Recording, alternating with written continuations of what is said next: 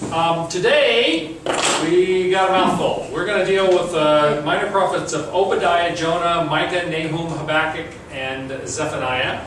It's not as much as it sounds because some of these are very small. Obadiah, the first one of these, for instance, is only one chapter. So we're going to go through all of this. This is our outline, of course, for the class. We dealt first with the major prophets, Isaiah, Jeremiah, and then Jeremiah's Book of Lamentations, Ezekiel, and then we include Daniel, which a lot of Protestants do in the major prophets. The Jewish Bible counts Daniel among the writings because it's not really, Daniel is unique. I mean, Daniel is to the Old Testament what Revelation is to the New Testament. It's very hard to define exactly what it is. It doesn't fit into other categories. Last week we started the Book of the 12, or the Minor Prophets, which, as we talked about, in the Hebrew Tanakh, or the Hebrew Bible, the 12 Minor Prophets are one book, called the Book of the 12. And there is more and more, even Protestant scholars are beginning to see the reason for that, because when you look at them all together, you get a much more comprehensive. The 12 Minor Prophets together give you pretty much the whole picture of the prophetic message and meaning, in the same way that each one of the minor prophets, Isaiah, Jeremiah, and Ezekiel, for instance, are very complete. They're very long. Isaiah is 66 chapters. The longest of the minor prophets is 14. So that's why you have major prophets and minor prophets. All that means is length. Major prophets are longer than minor prophets. It has nothing to do with the importance of the message. So today we're going to be looking at Obadiah, Jonah, Micah, Nahum, Habakkuk, and Zephaniah. And then next week the post-exilic prophets, the ones who prophesied either during or after the Babylonian exile, after the Babylonians conquered the southern kingdom of Judah and took them off into captivity.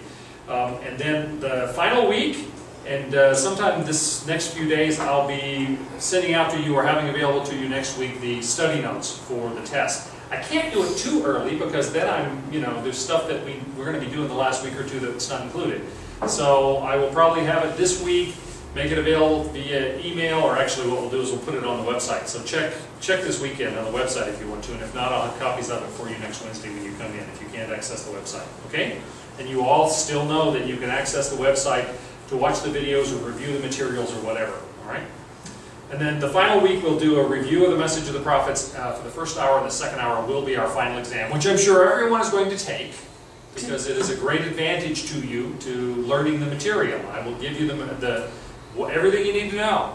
If you study the material I give you, then you should do very, very well. And typically in our classes, our courses, people do tremendously well on the exam. Okay, almost everybody makes, well, the vast majority of people make 90 or more on our exams, so it's not something to worry about. Okay, today we're looking again the 12 minor prophets, or the Book of the 12. Last week we dealt with Hosea, Joel, and Amos. This week we're dealing with these 6: Obadiah, Jonah, Micah, Nahum, Habakkuk, and Zephaniah. And yes, there are different ways to pronounce this. I pronounce Habakkuk, Habakkuk. Other people pronounce it Habakkuk, which sounds sort of crude to me, so I say Habakkuk. And you can pronounce it however you want. People's names are pronounced differently, right? Obadiah, the first one we're going to look at, deals with a prophecy of the destruction of the nation or kingdom of Edom. We'll talk about that. Jonah, you probably know more about than any of the other minor prophets because you know about the big fish. Even though that actual scenario is a fairly small part, even of the fairly small book of Jonah. The being swallowed by the big fish and then vomited up on land, which is a wonderful expression, is not a very substantial part of that book, but that's the part everybody knows, is Jonah and the whale, or Jonah and the big fish. Then we are going to look at Micah, the prediction of destruction and messianic restoration. Nahum, the prophecy of the destruction of Nineveh. Jonah and Nahum are unique in that they both are prophets to the nation of Assyria and the Assyrian capital of Nineveh. The horrible Assyrians that destroyed the northern kingdom of Israel in 722 and then threatened the southern kingdom of Judah in 701. Two of the minor prophets are specifically tasked to go and prophesy either to them or about them. All right? Then Habakkuk, where God is questioned. Habakkuk has 2 questions, or they're often called complaints, and they really are. They're respectful, but it's God saying, it's Habakkuk saying, God, are you paying attention? Because this doesn't seem quite right. Then we'll talk about Zephaniah, and Zephaniah is the one that emphasizes the day of the Lord more than any other, and that is the prediction of the day of the Lord as judgment. But still, as is true with virtually all of the prophets, there is always that sense of restoration. You will remember that the prophets, the Old Testament prophets, typically have three primary messages that they are communicating. First, you have broken the covenant and you better repent. That's number one.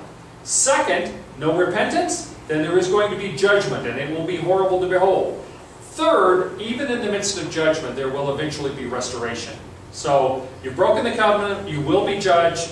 You've broken the covenant, you better repent. If you haven't repented, there will be judgment, but eventually there will be restoration. In some of these minor prophets, you see all three of those. But for the most part, you have to look at all 12 of them together to get that complete prophetic message. When you look at the major prophets or some of the longer, more complete of the minor prophets, all three of those things are there. But taken together, the book of the 12 is a very complete presentation of that. Okay? And that is the prophetic message. Those 3 points is the prophetic message of the Old Testament. We've looked at this chart before. Today we're going to be talking about Obadiah, whose prophecy is to Edom. He's one of the earliest of the prophets. Joel, it could be here, it could be over here. We're not really sure. Joel is sort of an anomaly. It's not really clear where he fits. Today we're going to Obadiah, Micah, Jonah, Nahum, Habakkuk, and Zephaniah. So these are the prophets we're going to be talking about today. You'll notice 2 of them. Jonah and Nahum were the prophets to Assyria. Micah, Habakkuk, and Zephaniah to the kingdom of Judah, and Obadiah to Edom. And this gives you a timeline from 1000 BC to 400 BC, and the period of the ascendancy or the dominance of the nations of Assyria, of Babylon, and then of Persia. Then next week we'll be looking at Haggai, Zechariah, Malachi, which are the post-exilic prophets after the Babylonian exile, which is this gap, during the Persian period. Okay? Make sense? I know that I'm repeating myself on some of this stuff, but that's hopefully to help you learn it. Okay? To keep going over it. Yes? It's finally got through to me that all these nations have indeed been destroyed.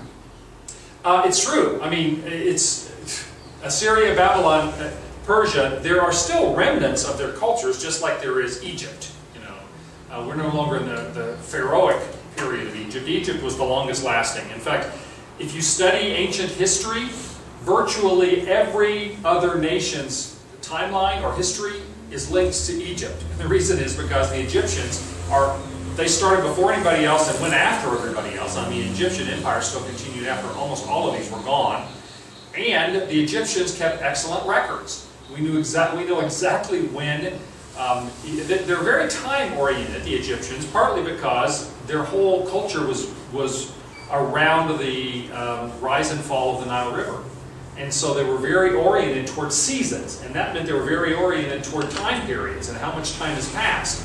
And so, because the Egyptian records are very clear, who was king, what year was it, what events were taking place, and then the Egyptians also had relations with almost all these other nations, either positive or negative. And so you either have a record of communication that they have. In Egypt, they found all sorts of letters written to kings and people in Judah, for instance. Because they had relationships. Or there are stories about battles that occurred. And so they're able to link up the histories of those other nations to events in the Egyptian calendar, and that's one of the things that helps us date them, because Egypt did a much better job of keeping a clear and understandable calendar than most nations did. Does that make sense? Yeah. So Egypt is in there too, although Egypt, none of the prophetic work is to or about Egypt, although Egypt is always there. Egypt was the major political opponent of Assyria until the rise of the Babylonians. Egypt was then the primary opponent of the Babylonians until the rise of the Persians. Egypt would continue to be the major opponent to the Persians. So Egypt, they would wax and wane as well, but they never completely were, obliterated. Whereas the kingdom of Assyria ended. The kingdom of Babylon ended. The kingdom of Persia ended. That never really, Egypt just sort of petered out back there somewhere. It wasn't defeated and destroyed and conquered. The Romans did defeat it, and there was some of that. That's why you get Cleopatra and Mark Antony, that stuff. That's much later, so we won't get into that. But and the burning of the library in Alexandria. So anyway, it's all very interesting stuff. This gives you a sense of where they were. In terms of the nations being destroyed, people who live in Iran today would say, well, no, we're the Persian Empire. People who, Saddam Hussein in Iraq was determined to try to rebuild Babylon because he wanted to claim the glories of the Babylonian Empire. Well, nobody's ever been successful at recouping past glories of these ancient kingdoms, but there have been people who intended it. I remember an episode of the gangster, Tony Soprano, The Sopranos. There was an episode once where Tony Soprano and one of his friends, they're trying to force this Jewish man to do something. I don't remember what it was. And the Jewish guy said, we Jews have been around for thousands and thousands of years. Where are the Romans? And Tony Soprano said, standing right here, because they're Italian, of course. But so you get the idea that there are people who would argue that some of these kingdoms never went away, but in terms of any kind of influence or organization or whatever, they have. Yes? Yeah, you mentioned Babylon and Persia. How about the Assyrians today? That would be, the Assyrians would be northern Iraq as well. Yeah. Okay. Assyria and Babylon, we'll look at a map again in a minute. Assyria and Babylon would have been northern Iraq. Persia is Iran. Okay, the Iranians. Okay, let's talk about the book of Obadiah. Now, as we start with Obadiah, I want to point out that there are 4 of the prophets, and here I'm talking about all the prophets, major and minor. 4 of the prophets are identified or labeled as non-standard prophets. What we mean by that is most of the prophetic messages were to either Judah, the kingdom of Judah, or the kingdom of Israel before that, or both. There are 4 of the prophets who did not prophesy to Judah or Assyria or both, and those were Daniel. Again, the Jews consider Daniel part of the writings section of the Hebrew Bible. We consider him one of the major prophets. So Daniel dealt with world empires. He was in Babylon. He's dealing with world empires that are to come, various, Greece and Rome and various others, depending on who you ask, how you interpret Daniel's visions. But then you have 3 of the ones we're going to talk about today, Obadiah, Jonah, and Nahum. None of those 3 minor prophets dealt with Judah or Israel or both. Obadiah, that we're going to talk about first, preaches to Edom, the kingdom of Edom. I'll show you a map. Jonah and Nahum, as I said a minute ago, preach to Nineveh, which is the capital city of Assyria. Neither of those 3 have any references to Judah or Israel or the things that everybody else. It's also true that these 3 emphasize typically either warning, warning or judgment or restoration, but not very complete packages. So they're not, these 4 sort of stand out. And the first of the minor prophets that stand out in that way is Obadiah. So Obadiah is writing to the kingdom of Edom, which is south of Judah. I'll show you a map in a second. And he's writing shortly after the fall of Jerusalem. The reason we know that is part of what happens is, and this is only 1 chapter, the book of Obadiah is just 1 chapter, that Obadiah is one of the accusations against the nation of Edom is that when Babylon destroyed Jerusalem, the Edomites showed up and started helping themselves. They started plundering Jerusalem along with the Babylonians. And they actually were relatives. The nation of Edom was a Semitic nation, meaning they were cousins.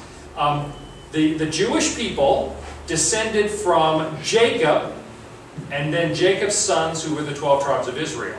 Jacob's brother was Esau, right? Yes. Okay, these are the 2 sons of Isaac, Jacob and Esau. Esau's other name, which was given to him when he was born, is Edom. Edom means red, because he apparently was red when he came out.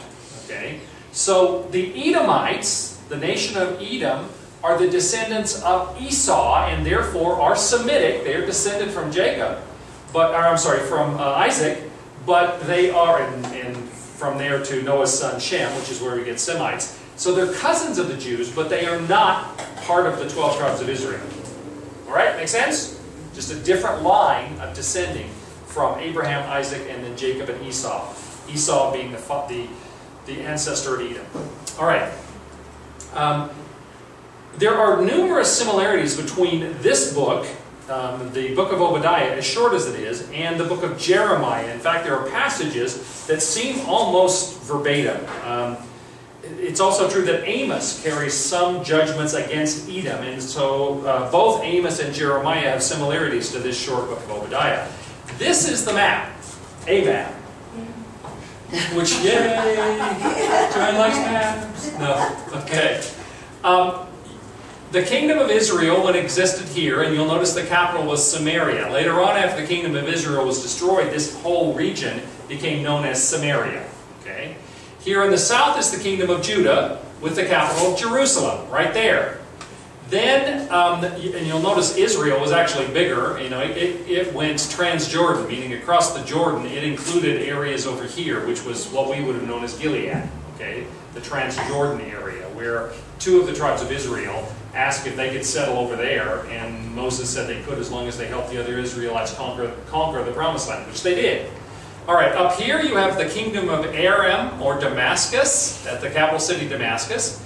Here you have the kingdom of Ammon, the Ammonites, the kingdom of Moab, the Moabites, and their capital cities of Rabath Ammon and Dibon. Now, most of these areas have connections to to Abraham. Abraham was everybody's father, you know, Father Abraham. Abraham's nephew was Lot. Remember Lot? Lot had two illegitimate sons, and those sons were Ammon and Moab. So the kingdom of Ammon and the kingdom of Moab were descended from Lot, who was Abraham's nephew. All right? Can't tell the players about the program. But the idea is the connections there. And then Edom, down here, with the capital city of Petra, and today, if you go to Petra today, it's in Jordan, modern-day Jordan. Petra is this extraordinary stone city. Well, Petra was built after the destruction of the kingdom of Edom, when it became, the Nabateans came in and took over. And so the city of Petra today, the stone city of Petra, which is one of the marvels of the whole world, and I haven't been there, I'll look forward to it someday, was built by the people who came after Edom, the Nabateans. All right? And you'll notice this is Nabatu tribes. These people came over later and took over this region, and it became Nabatea. Yes? Is Petra the one that I've read were, you know, a scenario that when God says, you know, flee all of you when the day of judgment comes? Is it Petra that... There is a reference to fleeing to Petra. There's another reference to fleeing to the mountains, and I'd have to look that up. I seem to recall that you're right, that there was a reference to fleeing to Petra, which means fleeing south. Now, which would be down here, down south. There was a period of time in which, have you heard the expression Idumea? Yes. Okay. Well, Idumea is a cognate with Edom. You hear the sound similarity. Idumea there was a period of time in which there was a kingdom called Idumea, which was the southern part of Judah, and the northern part, it was smaller, but it was like right in here. So Idumea and Edom were related to one another. Idumea is a smaller section and a little outside the kingdom of Edom. Okay? And then over here you get the Philistine states, Gaza, Ashkelon, Ashdod. Up here you get the Phoenician states. You hear about Sidon, Tyre, Acre, which is now, it was one of the Crusader cities and is now part of Israel. Beirut has been around for thousands of years. It's a very ancient city, Beirut. So you get kind of the layout. And you'll notice up here the Assyrian Empire. Over here would have been the Babylonian Empire, you know, and you sort of get the layout. All right? Questions about that? You now have a sense of where Edom was. Again, they were cousins of the Jews. When Jerusalem was conquered by Babylon from over here, the Edomites came up and helped themselves. And so part of the judgment is against the nation of Edom. And they talk about you mistreating your brother Jacob. Brother meaning that you're related to him, and yet you treated them as though they were your enemies. It's also true as you read through the prophets, from time to time, Edom is used symbolically to represent all of the non-Jewish nations that God will judge. And so it's sometimes used symbolically as all other non-Jewish nations that will be a target of Yahweh's judgment. I could give you some other little bits, you know, factoids, but Beyond that, I think you'll be confused. Yes, How ma'am? do they determine these mites? This is the standard word that they added on to? Yeah, I mean, it wasn't always "ite." You know, like Carolyn and I lived in Washington State. We were Washingtonians. She was from Wisconsin. It's an English thing. It's an English thing. We Maybe have Latin different. or something. It's just Yeah, how well, it goes. there's different endings that you put on things. You know, somebody from Mexico is not called a Mexicite. They're a Mexican. Okay, so there's no standard. It may just. Ruling on that, it was just something that. Yeah, you know, the people from Sidon were not called Sidonites; they were called Sidonians. All right, so and people from Tyre were Tyrians. You know, so Kings established those, or no, just probably the word? historians. You know, It's kind of it's very hard to know. And, you know, Carolyn's from Wisconsin. I sometimes say that they're the Wisconites, but then you know, I think they would say Wisconsin. Visconians. People from Wisconsin. That's what they're That's called. what it's saying. Cheesehead, you can't. So you get the idea, okay? That's what we're talking about with Obadiah. Is talking about the kingdom of Edom, and Edom comes up a lot of other places as well. The prophetic books that have judgments against the nations, those judgments will be against Edom and Moab and Ammon and the Philistines, and they don't talk about Phoenicia. Was just a way of lumping them together to be able to talk about them, but they'll talk about, you know, Sidon and Tyre, for instance, are listed in the judgments against the nations. They were sort of city-states. Phoenicia was not a nation so much as it was just a people, all of whom were involved in maritime practices, so they lumped them together just when they would talk about them, okay? And then you get Assyria and you get Babylon, and you'll get mentions of Aram or of Damascus, you know, as a powerful city. So this gives you an idea where some of those names come from when they talk about judgments against the nations that were surrounding Israel. Okay? Right, let's look at the book of Obadiah. It starts out, Obadiah is one of the 6 minor prophets that does not have what's called a historical superscription. Historical superscription means, do they tell you when they were writing? Of the 12 minor prophets, 6 of them, as you'll see in a minute, and some of the others, will say, you know, Micah, writing during the time of kings Jotham, Ahab, you know, or Ahaz, Hezekiah, etc. 6 of them have no historical superscription. In other words, they don't tell you exactly when it was they were writing. In some cases, we can base that on other information in the book, or like in the case of Jonah. Jonah is a prophet, and we know it's the same one because they say Jonah, son of Amittai, is mentioned in 2 Kings. So we know exactly historically where that falls, even though Jonah also has no historical superscription, as it's called. Obadiah does not tell you specifically when he's speaking, all right? But by the nature, we know that it's sometime right after 586 BC, because he specifically is talking about the Edomites helping plunder Jerusalem when it was destroyed by the Babylonians. So we know it's sometime pretty soon after that. Okay, the vision of Obadiah. This is what the sovereign Lord says about Edom, the kingdom of Edom. We have heard a message from the Lord. An envoy was sent to the nations to say, "Rise, let us go against her for battle. See, I will make you small among the nations. You will be utterly despised." This is a book about judgment against the nation of Edom. "The pride of your heart has deceived you, you who live in the clefts of the rocks and make your home on the heights. You who say to yourself, 'Who can bring me down to the ground?' Though you soar like the eagle and make your nest among the stars, from there I will bring you down, declares the Lord." Now, part of Edom was a very mountainous area. In fact, if you look at this whole region, you know, there are the plains. Obviously, this is the Mediterranean seacoast. There are areas along here, all the way down, that are level plains, and that's where you get the plain of Sharon and other places that they grow a lot of food. Right along here, all the way down, there is a ridge of mountains. There's a spine of mountains that is west of the Jordan River and west of the Dead Sea, which is what this is, and the Sea of Galilee up here. This spine of mountains that comes down through here is what you usually see pictures of if you see Israel. You don't see flat plains growing crops and stuff. You see mountains and rocks and dry and everything else. Well, that usually is along here, and the reason is because if I draw a line down through here, you get Jerusalem and Hebron and Beersheba and Bethlehem, and all those are in that area. Because when the Israelites started conquering the land of Canaan, the land of milk and honey, they defeated the tribe, they crossed over here first, and so they defeated the first tribes they came to along this mountain ridge, and then they sort of gave up. The next generation comes along, and they're not up for battle as much, and so they stop before they take over the whole land. Well, this ridge of mountains comes down into Edom. Edom had a series of fortresses that were built into the mountains.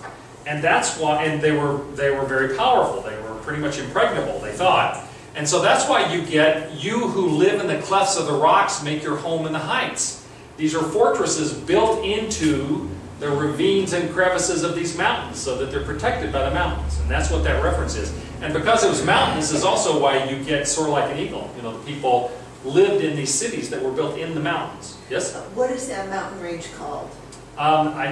The Judean Mountains in the north. Yeah, it's the Judean Mountain Range.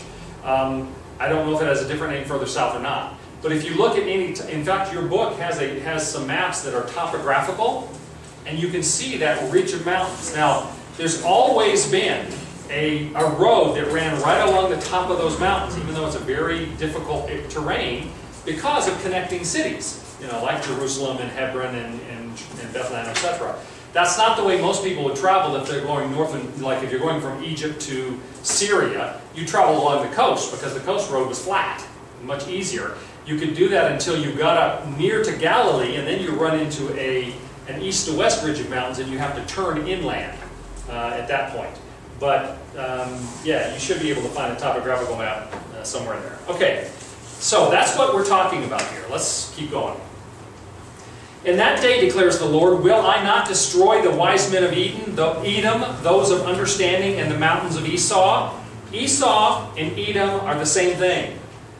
Remember, Jacob's brother Esau was also called Edom, and so Obadiah, and in other places they do the same thing. They'll refer to it by one of those two names, but they mean the same thing. They mean the kingdom of Edom. Okay? Because of the violence against your brother Jacob, meaning the plundering that they plundered the Jewish people in Jerusalem when the city was destroyed or conquered by the Babylonians. That's what the violence against your brother Jacob means, against the Jews. You will be covered with shame, you will be destroyed forever.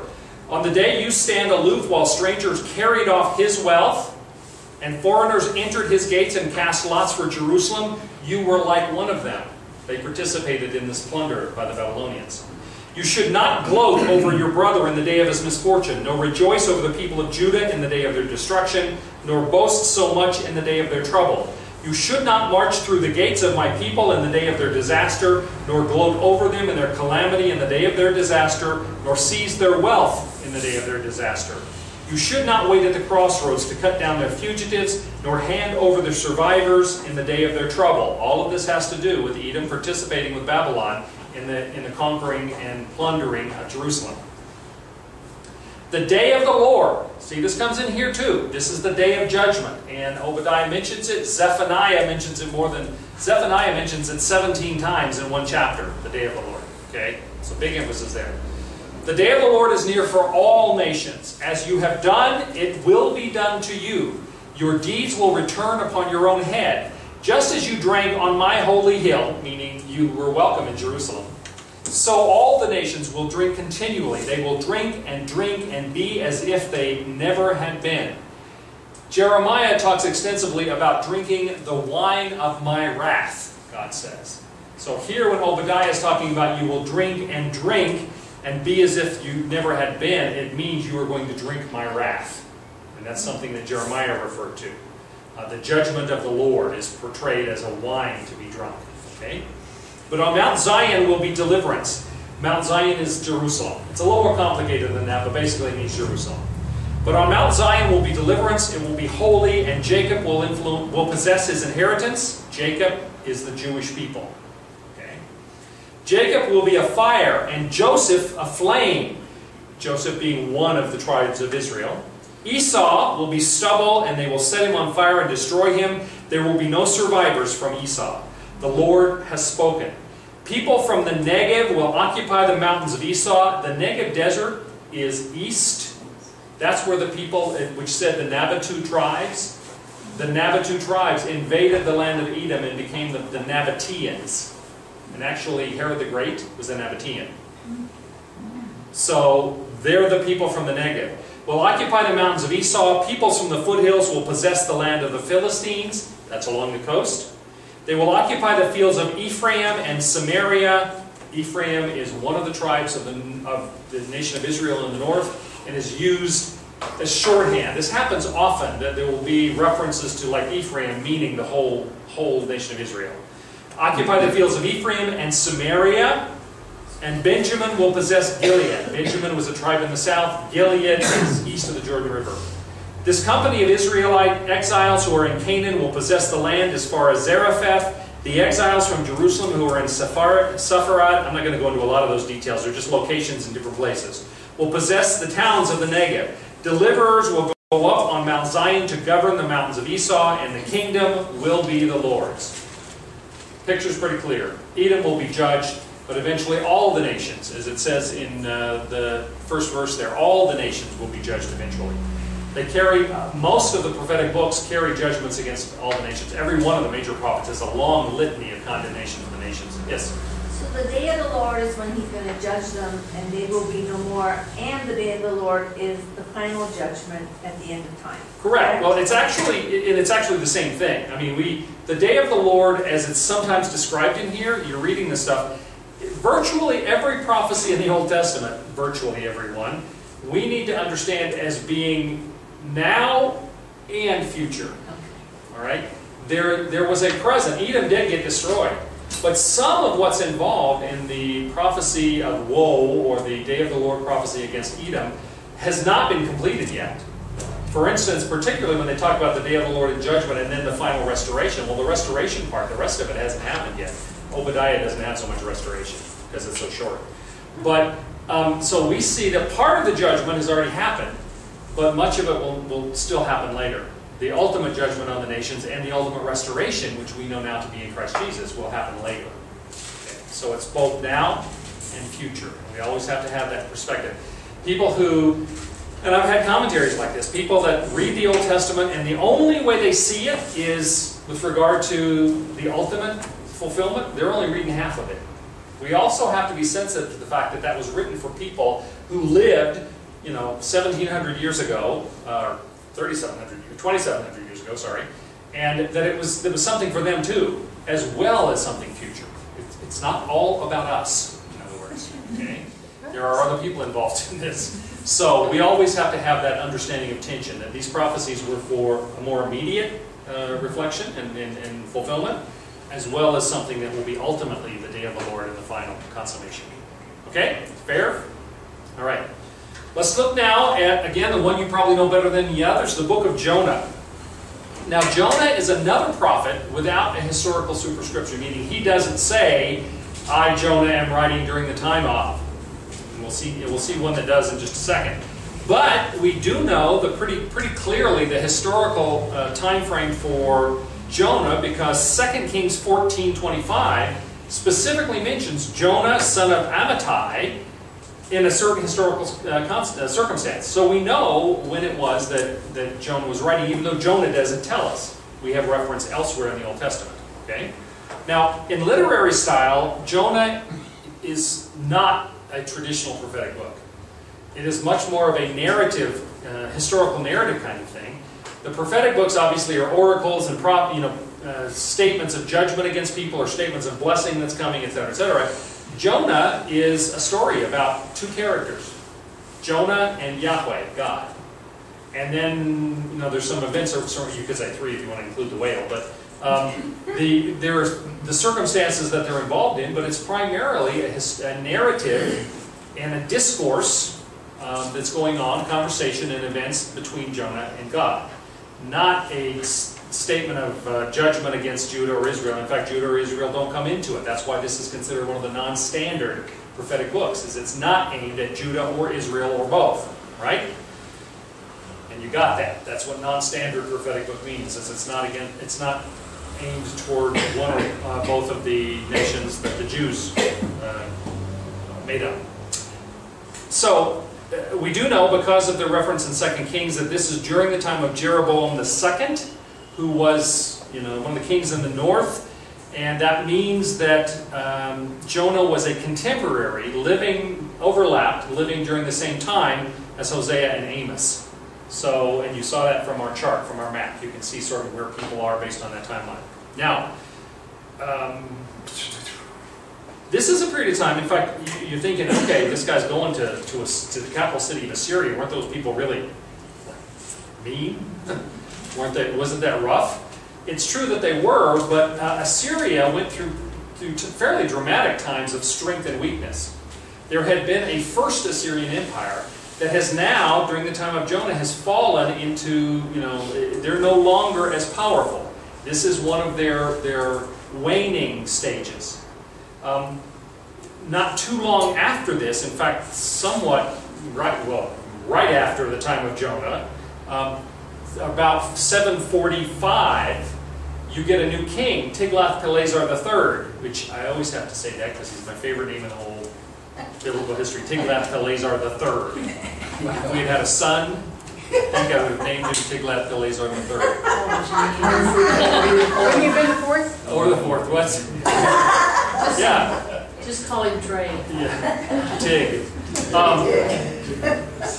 Tiglath-Pileser III became the king of Assyria in 745 BC, and almost immediately, because of him, they ascended into power again. And between 745, 23 years later, 722, they destroyed the northern kingdom of Israel. By that time, they had reached the heights in terms of being the most powerful nation in the world. So this one guy, Tiglath-Pileser III, really turned it around for them.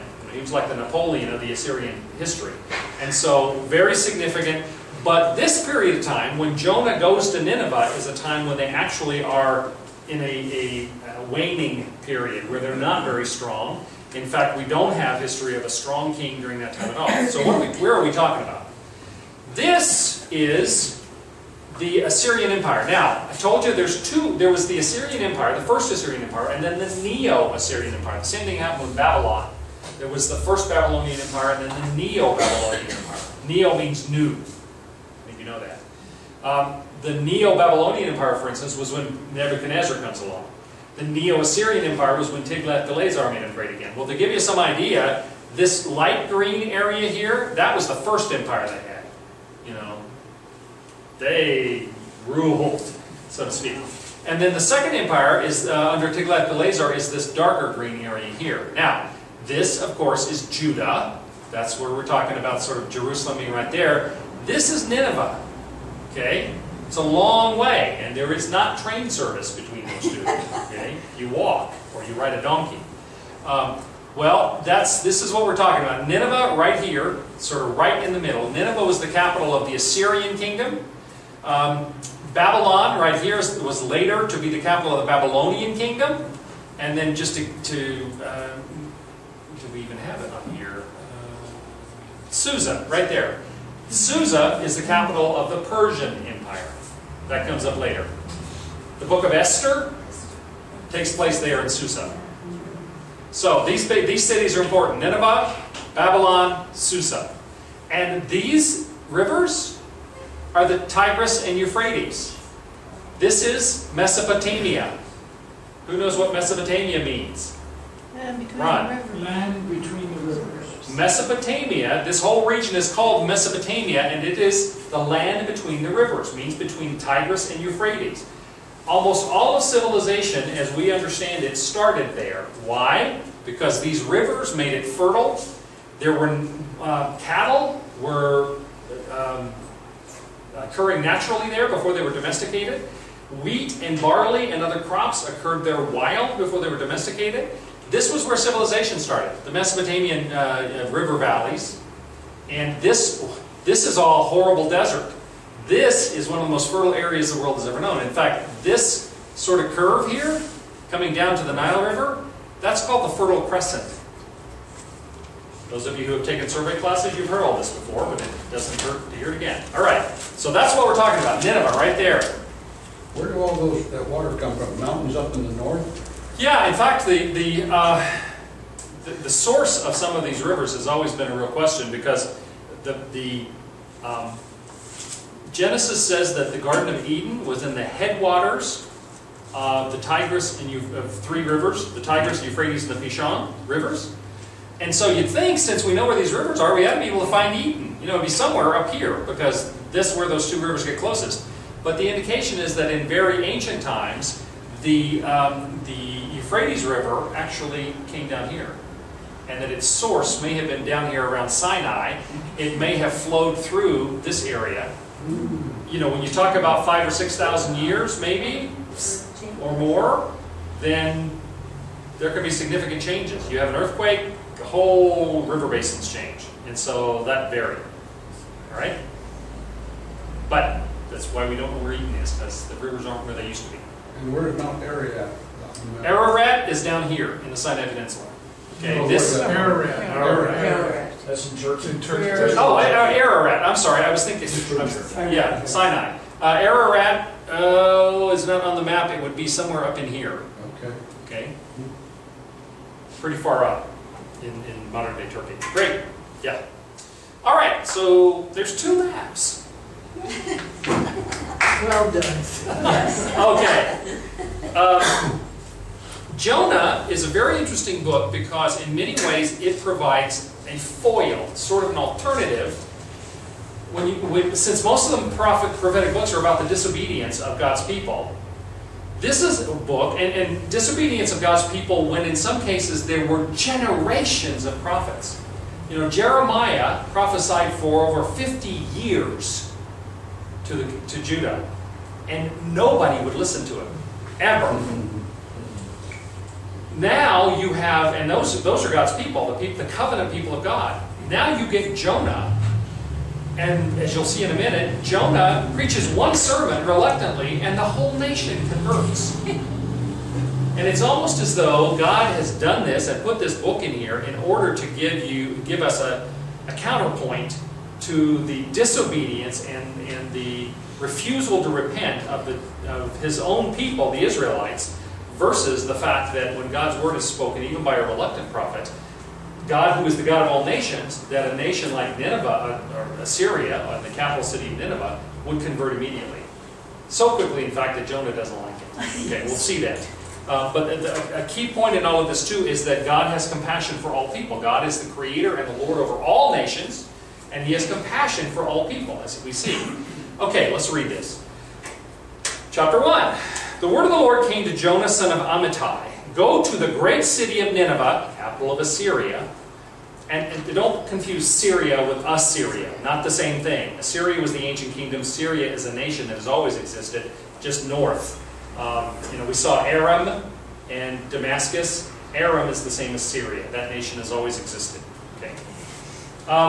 Go to the great city of Nineveh and preach against it, because its wickedness has come up before me. But Jonah ran away from the Lord and headed for Tarshish. Best we can tell, Tarshish was a city on the coast of Spain, which means the other end of the Mediterranean Sea, as far as anybody knew they could go at this point. He literally is trying to go as far away as he can to the ends of the known earth, the far end of the Mediterranean Sea, to get away from God. He went down to Joppa, port city, where he found a ship bound for that port. After paying the fare, he went aboard and sailed for Tarshish to flee from the Lord. Then the Lord sent a great wind on the sea, and such a violent storm arose that the ship threatened to break up. All the sailors were afraid, and each cried out to his own God. And they threw the cargo into the sea to lighten the ship. But Jonah had gone below deck, where he lay down and fell into a deep sleep. The captain went to him and said, "How can you sleep? Get up and call on your God. Maybe He will notice us, so that we will not perish." Then the sailors said to each other, "Come, let us cast lots to find out who is responsible for this calamity." This was a way people made decisions in those days, and it was considered to be a way to let the gods give you information. You'll remember that the disciples, when they needed to replace Judas Iscariot, they picked the 2 best candidates based upon the qualifications they agreed on. Then they cast lots so that God would make the final choice. That's what these guys are doing, except they're looking to other gods. They cast lots, and the lot fell on Jonah. So they asked him, "Tell us, who is responsible for making all this trouble for us? What kind of work do you do? Where do you come from? What is your country? From what people are you?" Sounds like somebody's mother.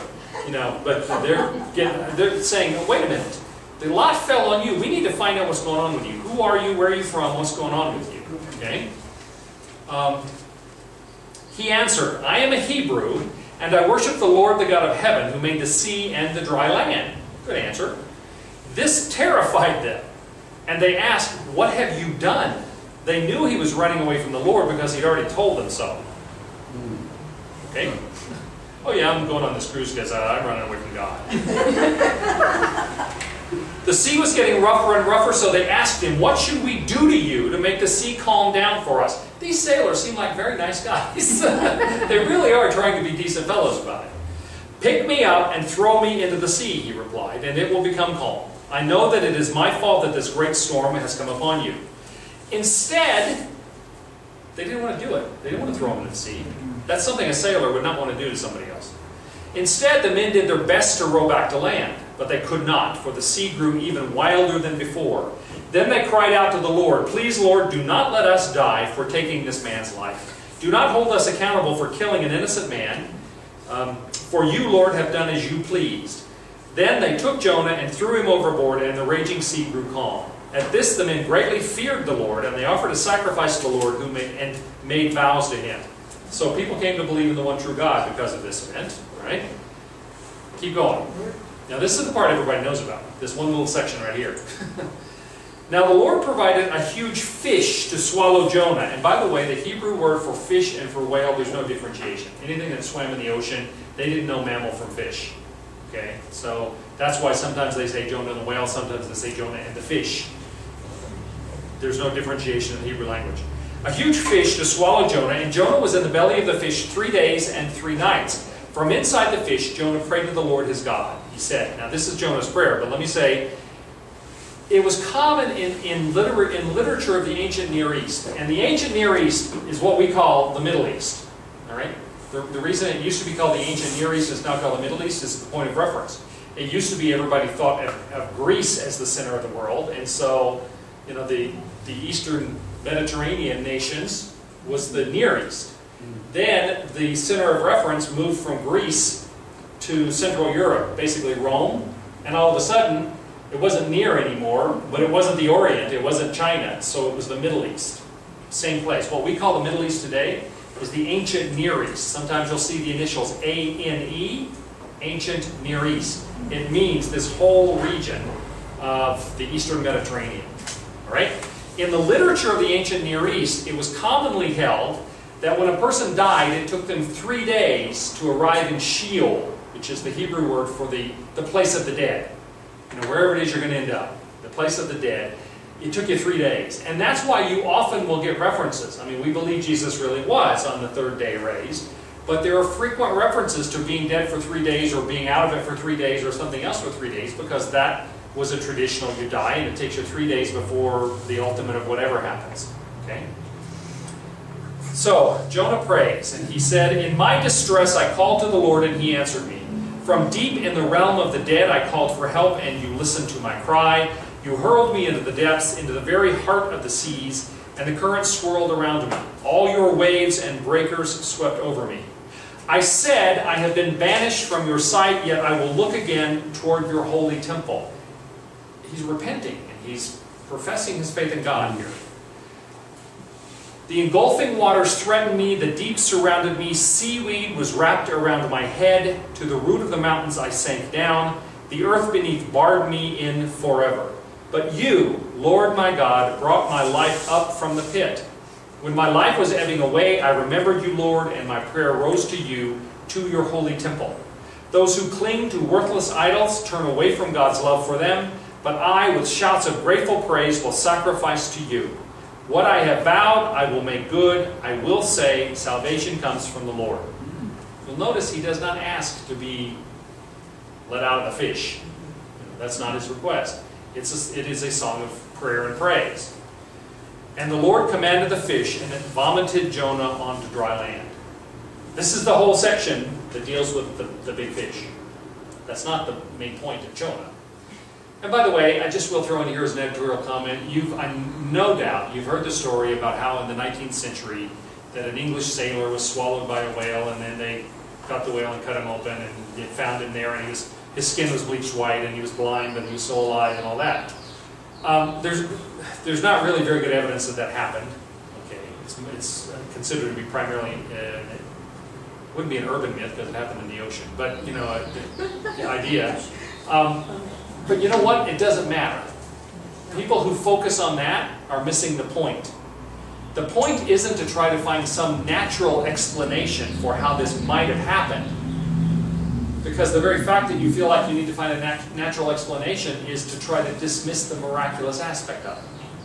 When we always try, it can be interesting and not harmful necessarily, but when people argue that this really happened because there was a sailor in the 19th century England, then they miss the whole point. It was by a miraculous effort of God that this happened, and if you try to explain it by natural circumstances, you're swimming against the whole point. So don't do that.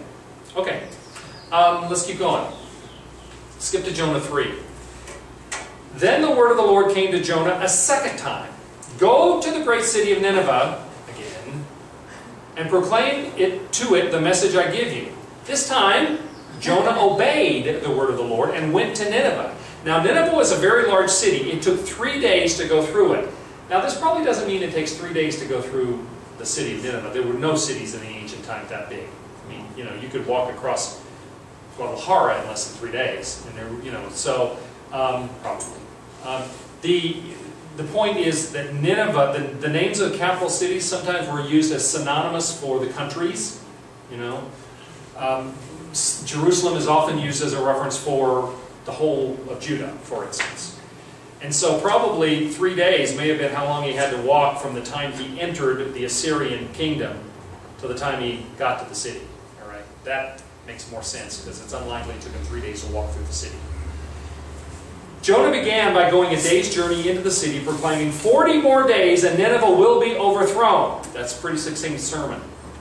The Ninevites believed God. A fast was proclaimed, and all of them, from the greatest to the least, put on sackcloth. When Jonah's warning reached the king of Nineveh, he rose from his throne, took off his royal robes, covered himself with sackcloth, and sat down in the dust. The idea of sitting in an ash pile is a sign of repentance. This is the proclamation he issued in Nineveh. By the decree of the king and his nobles, by the way, sackcloth is like burlap. Give you a picture. Okay, put on something just itchy and awful and not what you'd usually wear, and sit down in the dirt and ashes as a sign of repentance. The decree of this is the proclamation he issued in Nineveh. By the decree of the king and his nobles, do not let people or animals, herds, or flocks taste anything. Do not let them eat or drink, but let people and animals be covered with sackcloth. I love that they include the animals, and there's actually a humorous ending to this story, this book, which you probably never noticed. We'll get to. Let people and animals be covered with sackcloth. Let everyone call urgently on God. Let them give up their evil ways and their violence. Who knows? God may yet relent and with compassion turn from his fierce anger so that we may not perish. When God saw what they did and how they turned from their evil ways, he relented and did not bring on them the destruction he had threatened. Okay? They confessed, they repented, God relented of his judgment. This is the last, Jonah 4. But to Jonah, this seemed very wrong. And he became angry. Stomped his little feet, as I always say. He prayed to the Lord, isn't this what I said, Lord, when I was still at home? That is what I tried to forestall by fleeing to Tarshish. I knew that you are a gracious and compassionate God, slow to anger and abounding in love, a God who relents from sending calamity. Now, Lord, take away my life, for it's better for me to die than to live. He really is not happy that the Ninevites, the Assyrians, have repented and God has forgiven them. He's ticked off about this. John? Wasn't he angry at them because they had come down, they were a brutal people, and they had destroyed large sections of Israel? Oh, they had been. Well, the destruction of large sections of Israel mostly happened later. They were, again, they're in a weak time right now. They're not threatening anybody right now, but the initial Assyrian kingdom had conquered that whole light green area that we looked at. So yes, they were a warring people. They were well known for being violent. Nobody liked them. They were even worse later. I mean, the second, the Neo-Assyrian Empire was even worse. That's the destruction of the northern kingdom. Yep. One more question. When this revival took place, do historians have an idea of how long it lasted? Yeah, we know exactly. You mean the Neo-Assyrian Empire?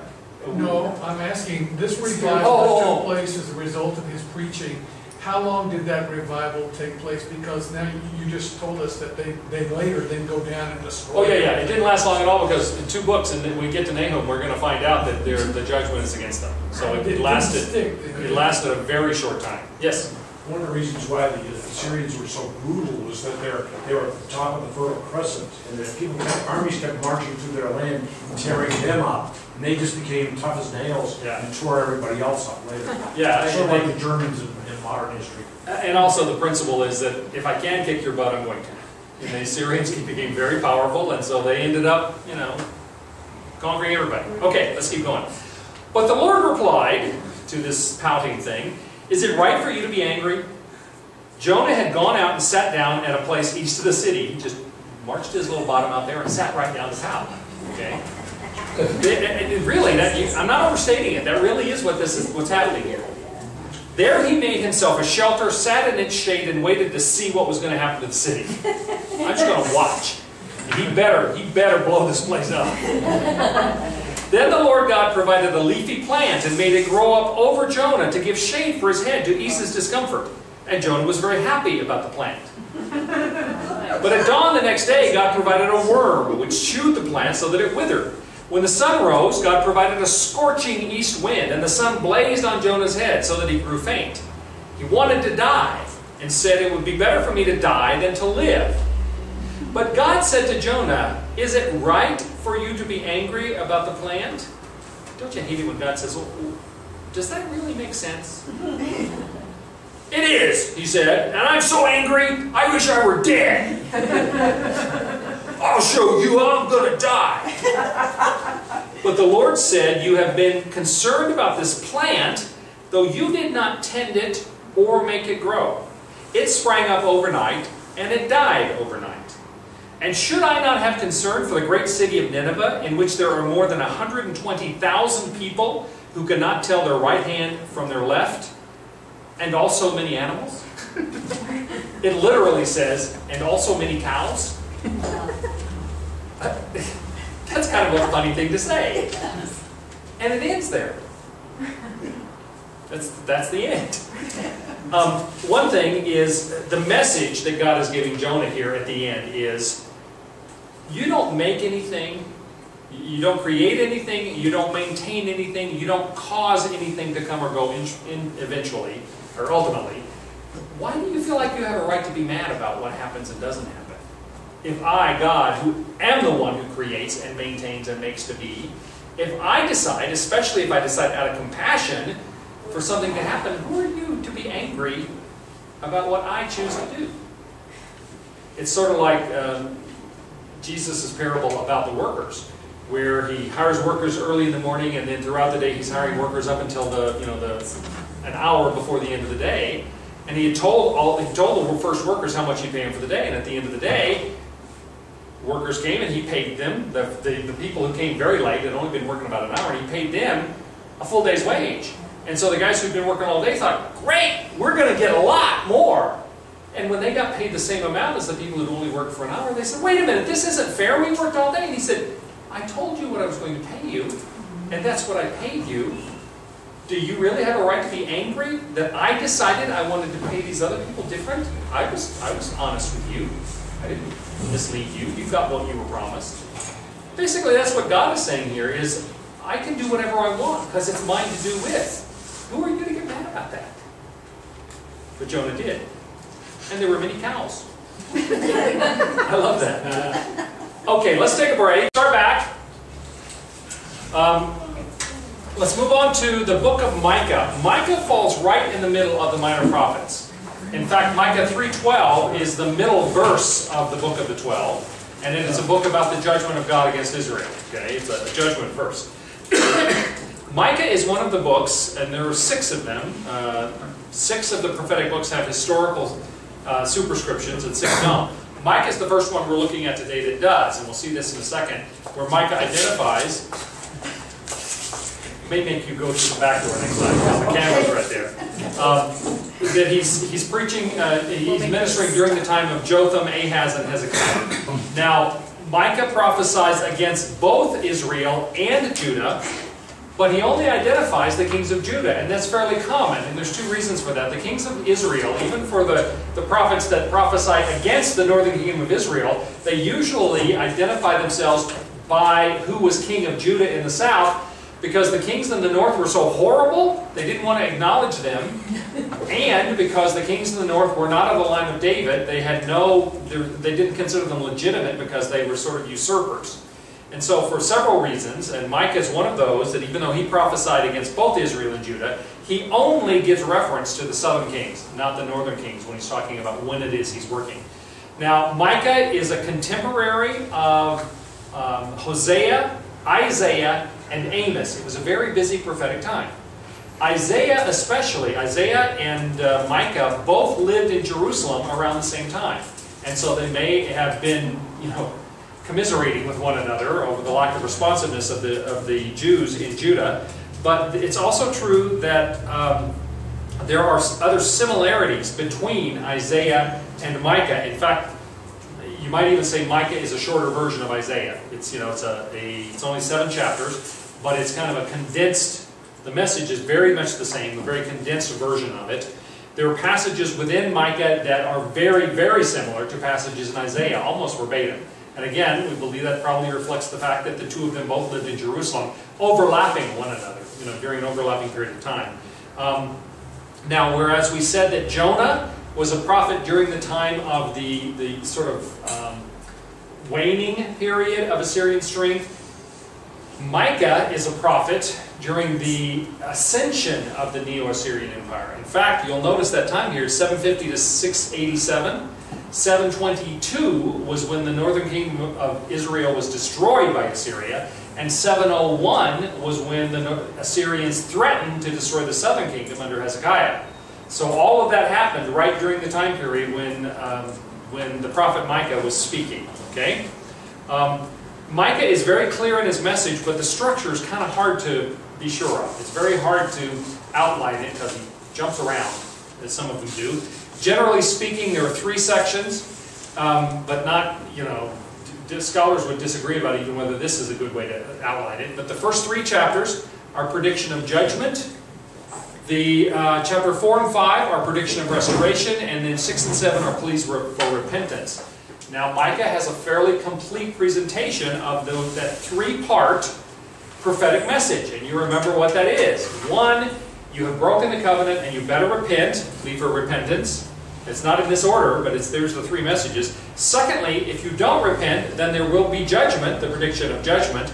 But even, number 3, even in the midst of judgment, there eventually will be restoration, the prediction of restoration. So all 3 of those messages are present here.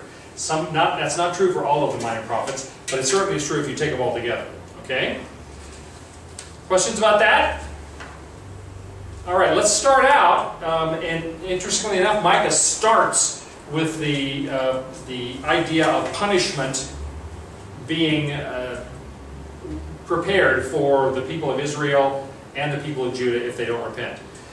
The word of the Lord that came to Micah of Moresheth during the reigns of Jotham, Ahaz, and Hezekiah, kings of Judah. There you get it. Exactly these kings, and even though he's speaking to both north and south, he only refers to the southern kings. The vision he saw concerning Samaria, the northern area, the capital of Samaria, the capital city of Samaria of the northern nation of Israel, and Jerusalem, the capital city of the southern nation of Judah. Remember, they often would use the name of the capital to symbolize or to represent the entire countries that they were over. So this little passage right here gives us when he's speaking, and it's a summary of his message. The vision he saw concerning the northern kingdom and the capital of Samaria, the southern kingdom and the capital of Jerusalem.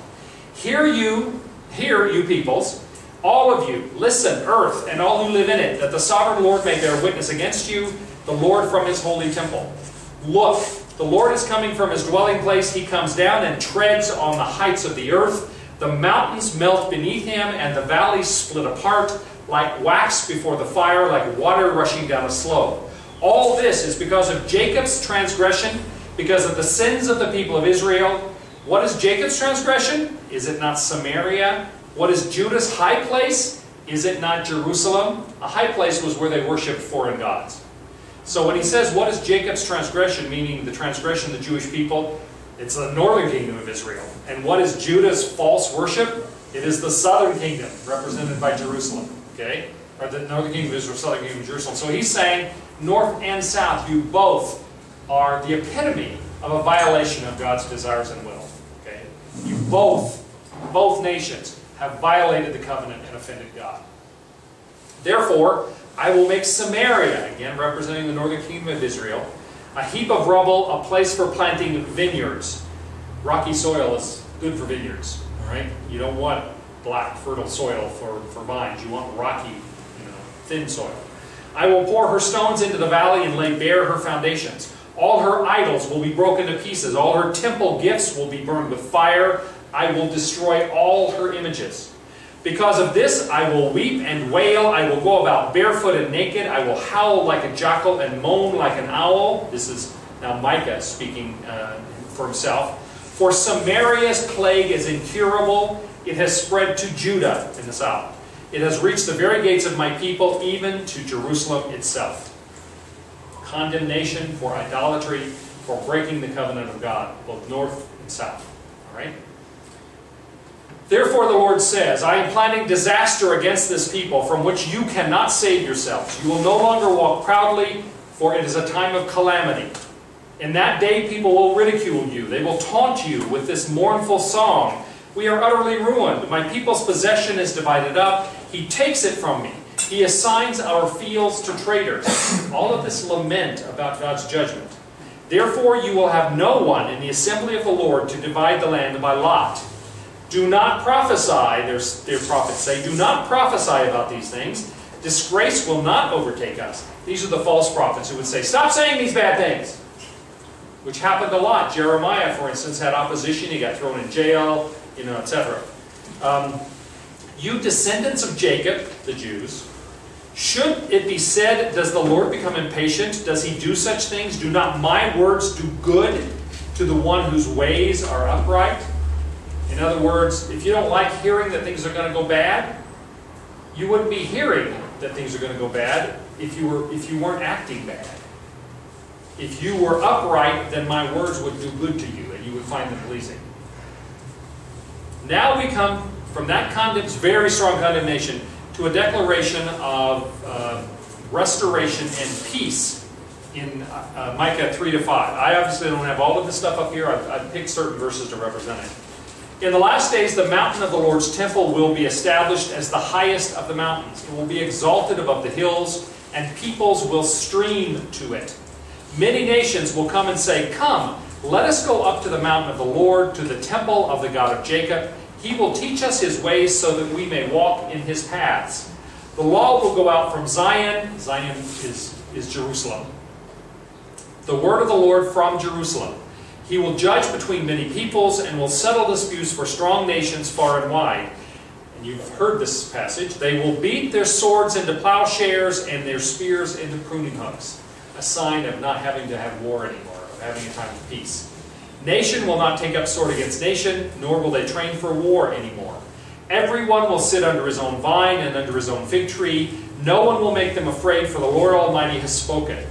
As the nations may walk in the names of their God, all the nations may walk in the names of their gods, but we will walk in the name of the Lord our God forever and ever.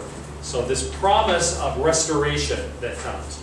Now, right before this, by the way, in chapter 3, there's a passage about condemnation of the leaders. It's kind of, if you've ever been in a leadership position, it's a little bit scary, but you might want to make sure, you're all reading this stuff anyway, right, in advance of us. So Micah 5, the messianic expectation now comes out here, and again, there are passages here you're going to recognize from Christmas time. Marshal your troops now, city of troops. He's speaking, marshal your troops now, city of troops, for a siege is laid against us. They will strike Israel's ruler on the cheek with a rod. But you, Bethlehem Ephrathah, though you are small among the clans of Judah, out of you will come for me One who will be a ruler over Israel, whose origins are from old, from ancient times. Recognize that? This is the prophecy that the messianic figure will come from Bethlehem. And it's called Bethlehem Ephrathah because there are 3 Bethlehems. And so this differentiates it as the city of Bethlehem, which was later the birthplace of Jesus. Therefore Israel will be abandoned until the time when she who is in labor bears a son, and the rest of his brothers return to join the Israelites. He will stand and shepherd his flock in the strength of the Lord, in the majesty of the name of the Lord his God, and they will live securely, for then his greatness will reach to the ends of the earth. All of this is prophetic about the coming of the Messiah. And he will be our peace when the Assyrians invade our land and march through our fortresses. Now the Assyrians at this point had come to represent all enemies of the people of God. And so again, it's when they use a specific reference like this and you say, well, what's with the Assyrians marching in? I mean, that doesn't seem to fit with the messianic expectation. Well, Assyrians here means any who oppose God's will and the people of God. Okay? And then Isaiah 6. This chapter, Isaiah 6, is similar to the covenant lawsuit, it's called, which is in Isaiah 1. I told you about the similarities between Micah and Isaiah. So, my people, what have I done to you? How have I burdened you? Answer me. In other words, God is saying, if you've got some accusation against me, if you've got some charge against me, then say it now. Tell me what it is that you think I've done.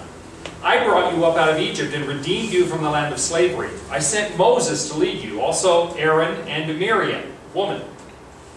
My people, remember what Balak, king of Moab, plotted, and what Balaam, son of Beor, answered.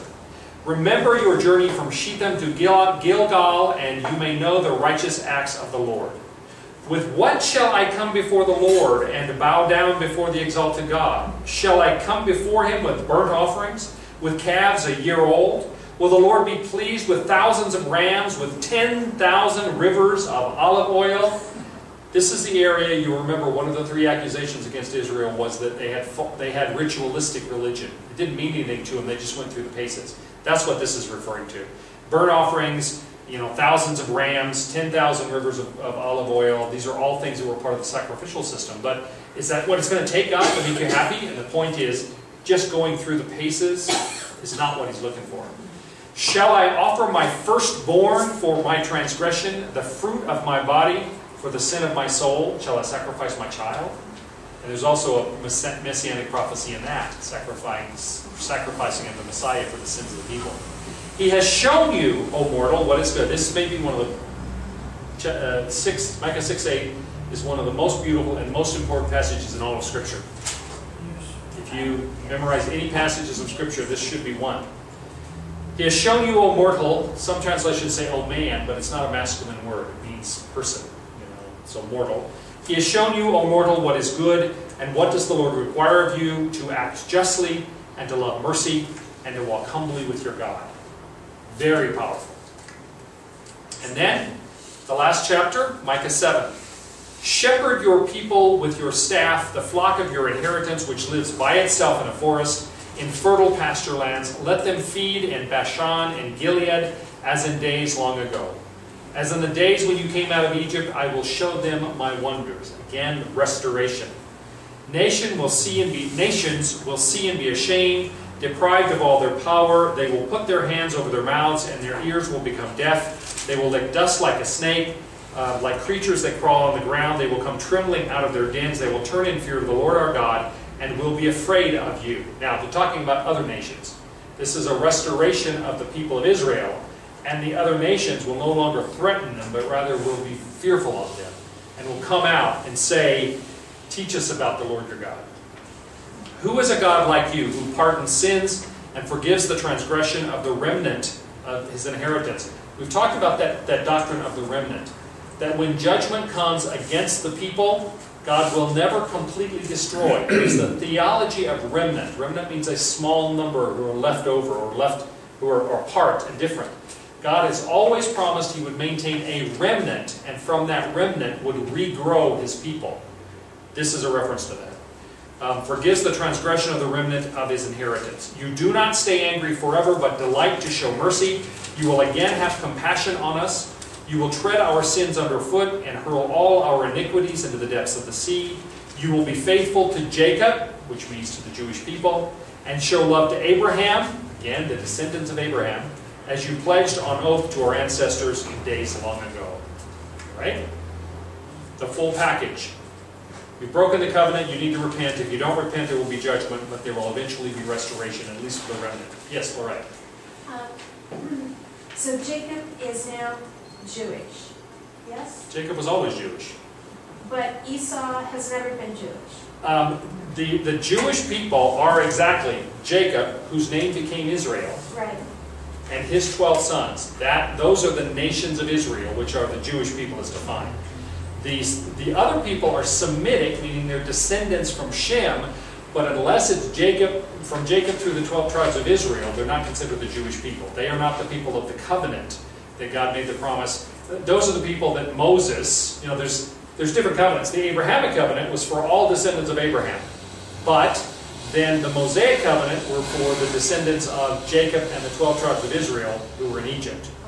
And so the Mosaic covenant is the fulfillment. When they talk about you violated the covenant, it means the Mosaic covenant, which was a much more specific covenant. And that was only for the 12 tribes of Israel that were in Egypt. It was not the other descendants of Abraham that are Semitic, but are not part of the Jewish people.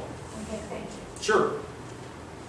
John. Sometimes we have a tendency to look at this from a strictly historical perspective, in a sense that it really doesn't apply to us in 2013.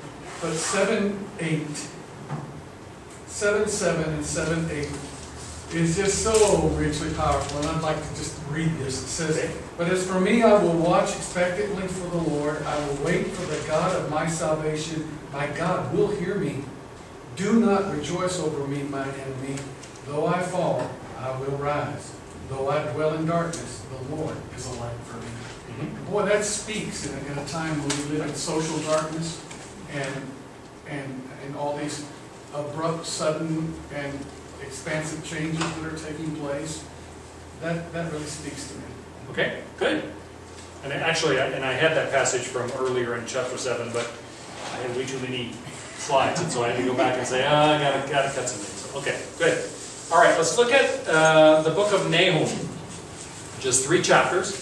Again, Nahum is one of the 4 books, the book of Daniel and then 3 of the minor prophets, that are considered non-standard.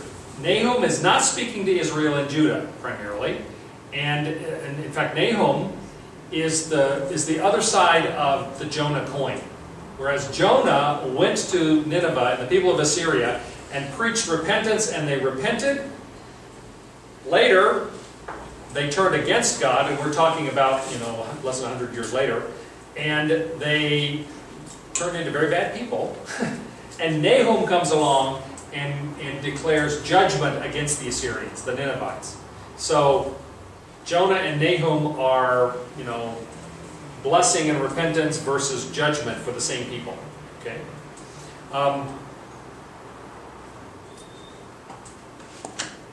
It's also, Nahum also talks about, and when he's talking about the judgment of Assyria, counterbalancing what Jonah had to say, he identifies the fact that God had used the Assyrians as his tool in judging Judah, but that he also, the Assyrians are always listed amongst the declarations against the nations, and that here now, finally, Assyria is getting a specific addressing of the judgment coming against them in the book of Nahum.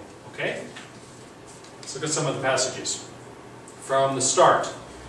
A prophecy concerning Nineveh, the book of the vision of Nahum the Elkoshite. The Lord is a jealous and avenging God. The Lord takes vengeance and is filled with wrath. The Lord takes vengeance on his foes and vents his wrath against his enemies. The Lord is slow to anger, but great in power. Doesn't mean he doesn't get angry. He's slow to anger, but great in power. The Lord will not leave the guilty unpunished. His way is in the whirlwind and the storm. The clouds are the dust of his feet. He rebukes the sea and dries it up. He makes all the rivers run dry. Bashan and Carmel wither, and the blossoms of Lebanon fade. All you need to know is all 3 of those places were renowned for being fertile, having vineyards and orchards and great produce. And he's using them as an example that even the most fertile places will dry up. The mountains quake before him and the hills melt away. The earth trembles at his presence, the world and all who live in it. Who can stand against his indignation? Who can endure his fierce anger? His wrath is poured out like fire. The rocks are shattered before him. Now, I probably don't need to say this given all the passages we're looking at, but there's a strong... We clearly are reading about God's righteous anger and God's wrath, God's judgment. And yet there's a movement amongst Christians, especially in recent years, to try to completely do away with any references to God's wrath. Carolyn and I were just looking at, there's a wonderful song, In Christ I Stand. You guys don't know that song? Christ Alone? What's that? In Christ Alone. In Christ Alone. Beautiful song, written by, I think it's Phil Geddes. And they wanted to include that in the New Presbyterian Hymnal, but there's a passage in there that says, and on the cross where Jesus died, the wrath of God is satisfied. And the Presbyterian Church wanted to change it and say, and take out the wrath of God and say the love of God was magnified. I think that's what it was. And the writers of the song very rightfully said no. And the Presbyterian Church said, but you don't want to talk about the wrath of God. You know? It might give people the wrong impression. Actually, they said that would be detrimental to their education as in church, their church education. Wrath of God much? Okay, and this isn't just Old Testament stuff. God has not changed. There are things that cause God to be angry. There are things that cause God to have wrath. And that's part of what our belief of God is. And that's what these books are about to a great extent. Now, the same God who is wrathful for a reason. It is a righteous wrath, and He always promises restoration. He is not a God who is not compassionate, but He is a God who is holy. And being holy means that there are standards, and if you violate those standards, you should expect Him to not be pleased with that. Okay? So that's a very important principle you need to understand in the context of this prophetic writing, but also in the context of the fact that Christians don't even want to talk about this stuff anymore. You know, in many churches, a class about the prophets talking about the wrath of God, they go, oh no, you don't want to read that stuff.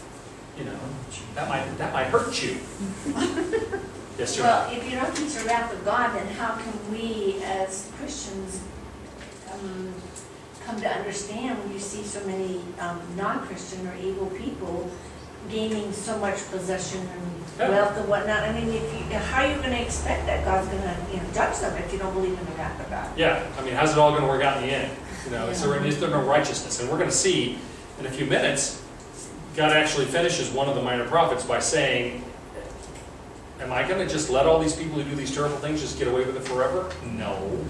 You know. Okay. I just need to comment on that because something Carol and I were talking about very recently with regard to that beautiful song, In Christ I Stand. This is what the Lord says, continuing the same place just a little further in Nahum. Although they, talking now about the Assyrians, this is judgment against Assyria and Nineveh, the capital city of Assyria. Although they have allies and are numerous, they will be destroyed and pass away. I'm sure there was a time when the Assyrian kingdom was so powerful, people thought this is going to last forever. You know, Hitler thought he was founding the 1,000-year Reich. You know, that it was going to last for 1,000 years. Maybe 15, somewhere in there. There's never been a kingdom that lasted forever. And we Americans need to remember that too. Although I have afflicted you, Judah, I will afflict you no more. Now I will break their yoke from your neck and tear your shackles away. The Lord has given a command concerning you, Nineveh. You will have no descendants to bear your name. He's cutting them off. Assyria will stop being. I will destroy the images and idols that are in the temples of your gods. Temple of your gods. I will prepare your grave, for you are vile. Look, there on the mountains, the feet of one who brings good news, who proclaims peace. Celebrate your festivals, Judah, and fulfill your vows. No more will the wicked invade you. They will be completely destroyed. It turns there, and he stops speaking judgment to Nineveh and Assyria, and he turns to Judah and says, rejoice, the one who brings good news. His foot is on the mountain. Okay. So it is a judgment against the Assyrians and Ninevites, and a promise of restoration for Judah in that one passage. What's that? I was just saying it's a prophetic. Right? For Jesus there. Right. The feet of one who brings good news. The Messianic, yeah. An attacker advances against you, Nineveh. Guard the fortress. Watch the road. Brace yourselves. Marshal all your strength. Get ready with all your worth and prepare to fight back, and it's not going to help. The Lord will restore the splendor of Jacob. That always means the Jewish people. Like the splendor of Israel, though destroyers have laid them waste and have ruined their vines.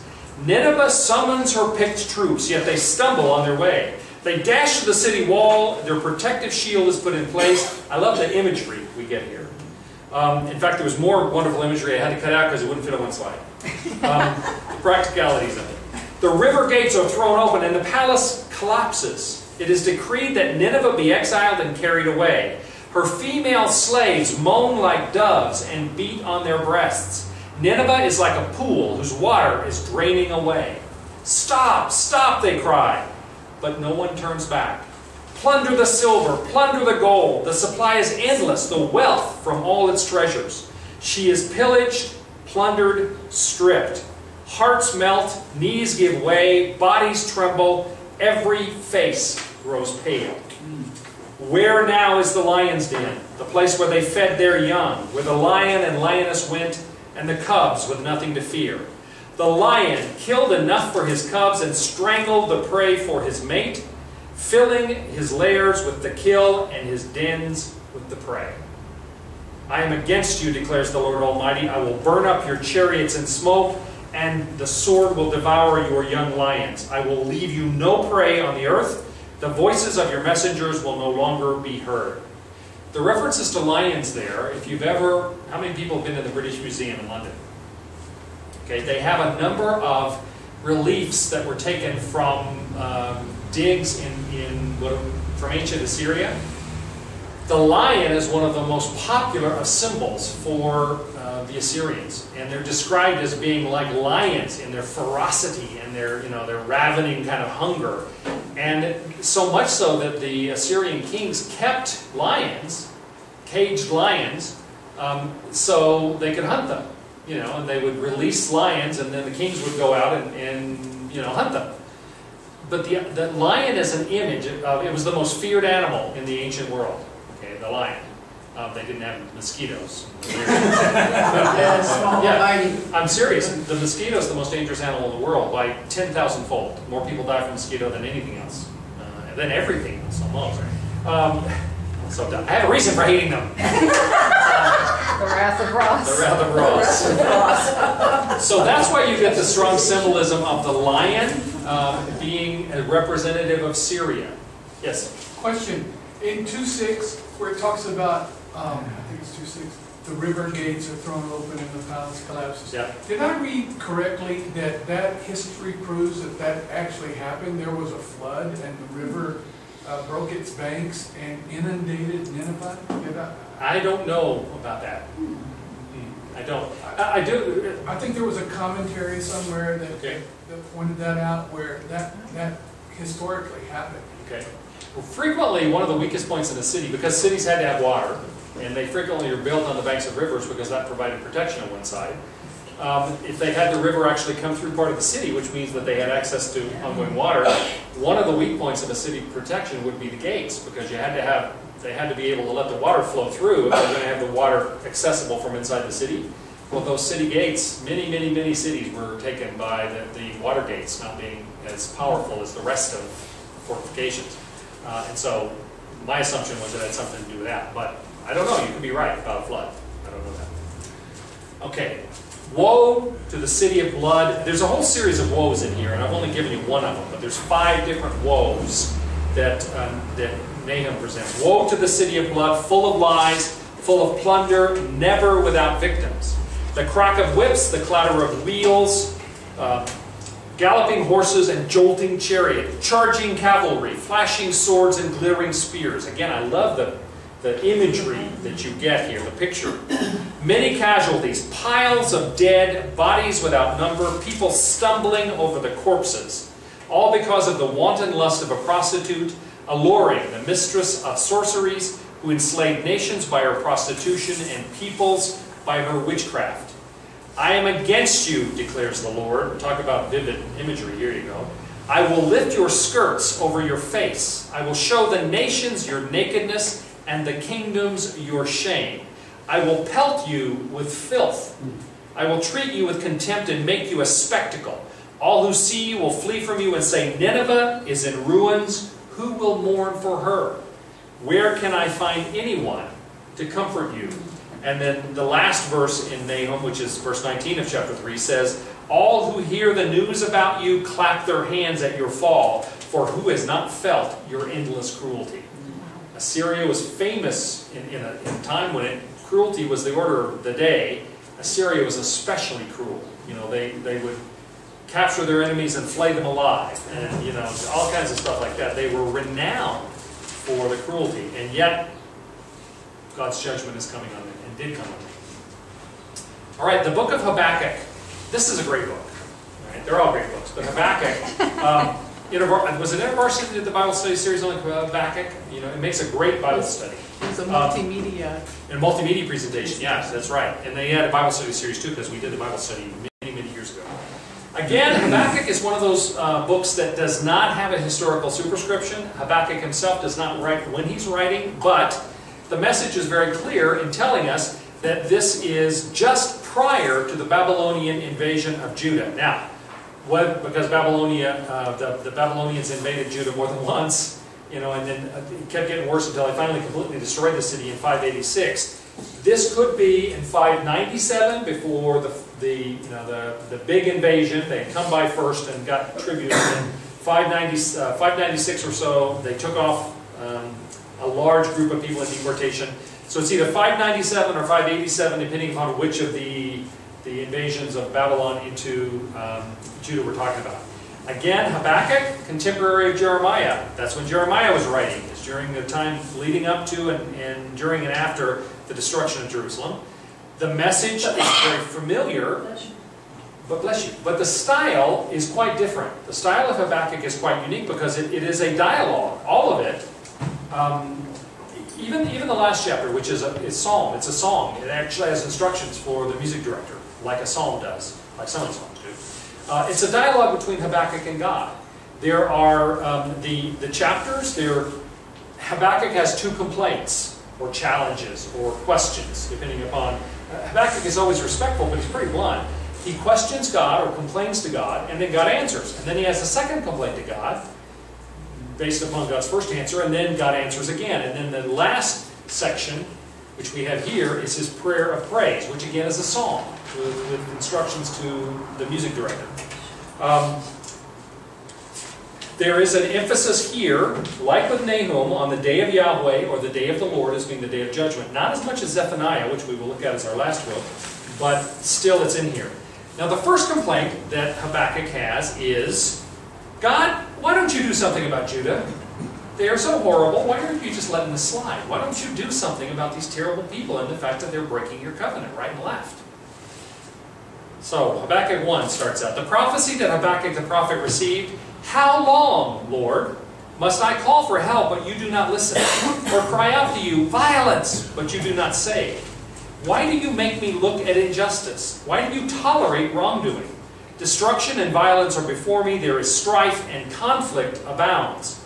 Therefore, the law is paralyzed and justice never prevails. The wicked hem in the righteous, so that justice is perverted. Habakkuk is talking here about the people of Judah, the Jewish people in the southern kingdom of Judah. Why, God, aren't you doing something about this? I keep asking you to, and you don't do anything.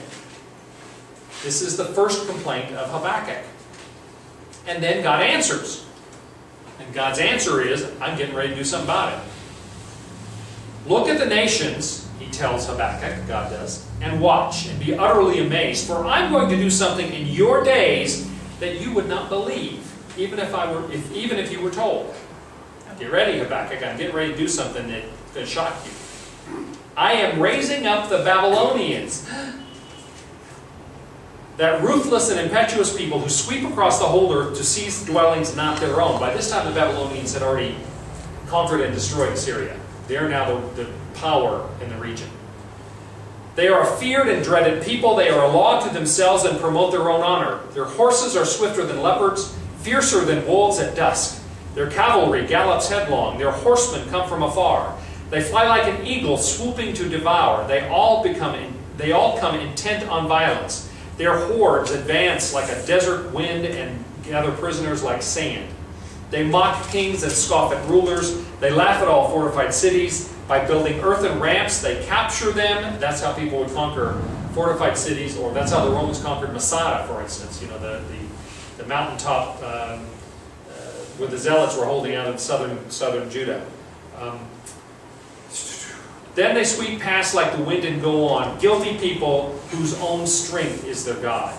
So, Habakkuk says, God, why don't you do something about Judah and how horrible they're being? God says, I'm about to. In fact, I'm about to do something you're not going to believe. I'm going to take the Babylonians and use them as judgment against the people of Judah.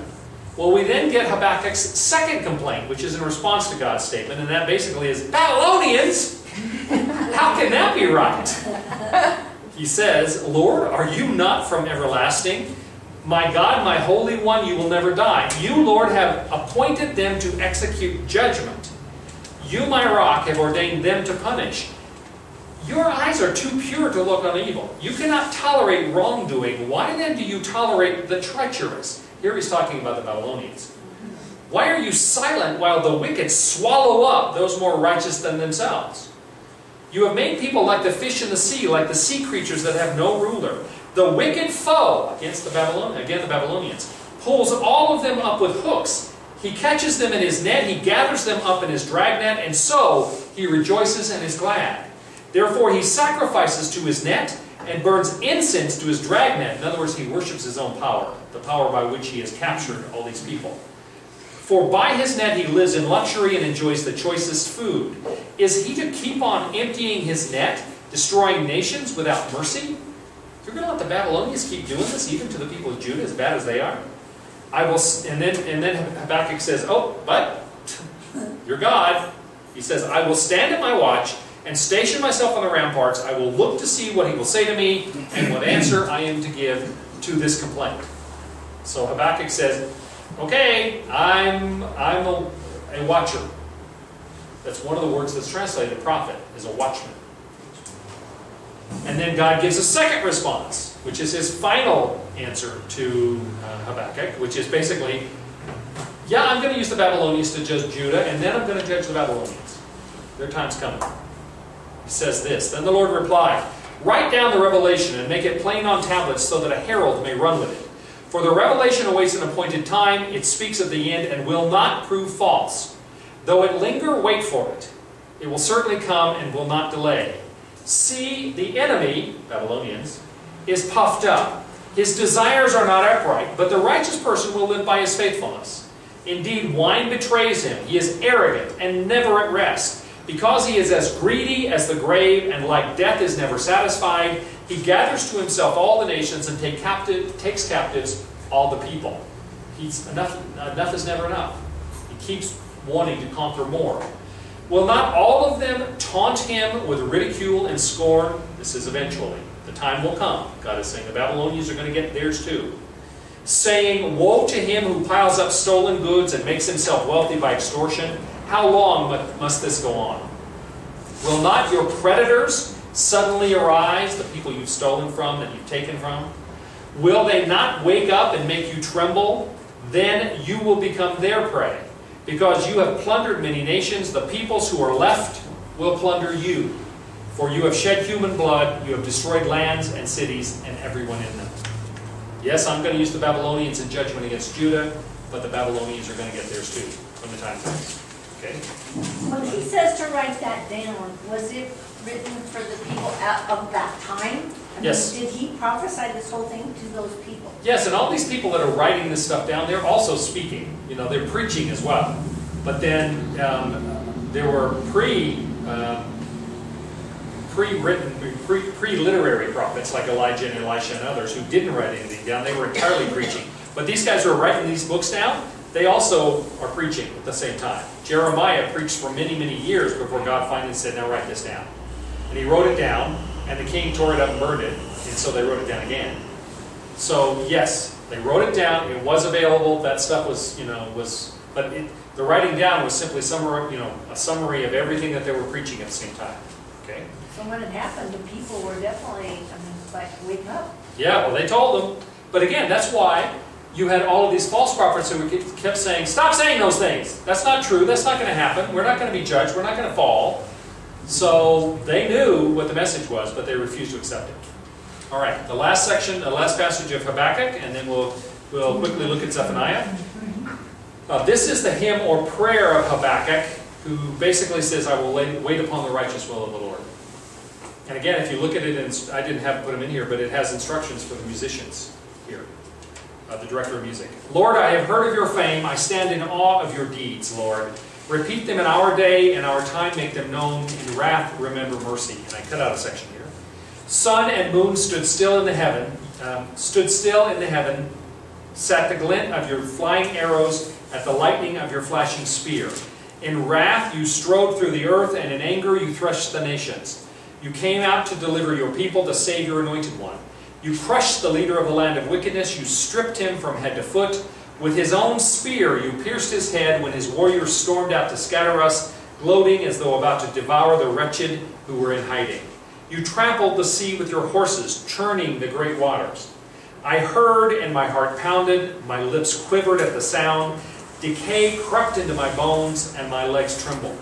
Yet I will wait patiently for the day of calamity to come on the nations invading us. I will wait for the judgment on Babylon too.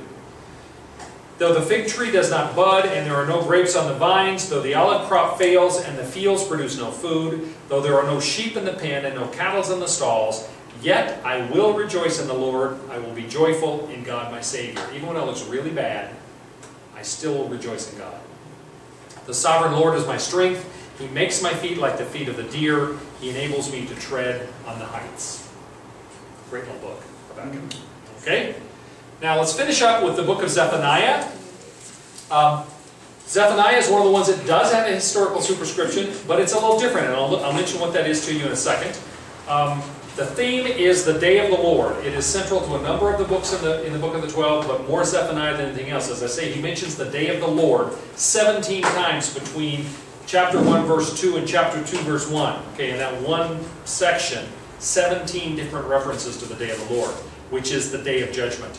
This comes toward the end of the Neo-Assyrian period, when Babylon is arising and is just, Assyria is coming to its end. It is a prediction of judgment against the whole earth, especially Judah, but it is judgment against the whole earth, and, again, the promise of future restoration and blessing. Two sections. The first two chapters and the start of chapter 3 is judgment to come in the day of the Lord, and then restoration, the salvation in the day of the Lord at the end of chapter 3. Let's look at this. The word of the Lord that came to Zephaniah, son of Cushi, the son of Gedaliah, the son of Amariah, the son of Hezekiah, during the reign of Josiah, son of Ammon, king of Judah. Quick explanation. This is the only historical superscription that goes back 4 generations. He defines himself as the son of Cushi, son of Gedaliah, son of Amariah, son of Hezekiah. Now, there may be a couple of reasons for that. One, this may be King Hezekiah. It may not be. We don't know for sure. But if this is King Hezekiah, then Zephaniah is trying to make a point that he is the great-great-great-grandson of the king. And Hezekiah was a good king. He had some problems, but ultimately he wanted to do the right thing. That may be one reason that we get 4 generations, which is a lot more historical reference than we get in any of the other prophets. The other reason why it may go back 4 generations is you'll notice that it came to Zephaniah, son of Cushi. The nation of Cush was a black African nation immediately south of Egypt.